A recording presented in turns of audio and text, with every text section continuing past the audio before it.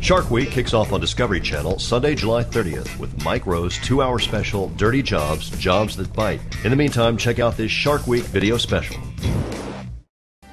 Lots of people mixing with lots of sharks have made Daytona the so-called shark bite capital of the world.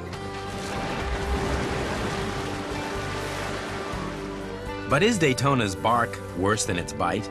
Jason Williams is one person who should know. He's a surfer who's come foot to face with the local wildlife. I just got off a wave, and then I was standing on the sandbar about to jump back on my board and paddle back out, and just out of nowhere, all of a sudden, my foot was in a shark's mouth.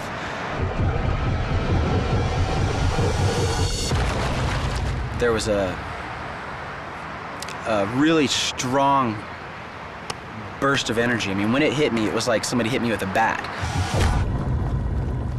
But what kind of shark was responsible?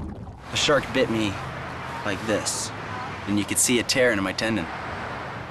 That's the way the teeth went. There's 34 puncture wounds, I believe. These are the stab wounds of a juvenile shark, and the likely suspect is a young blacktip or a more ferocious bull shark.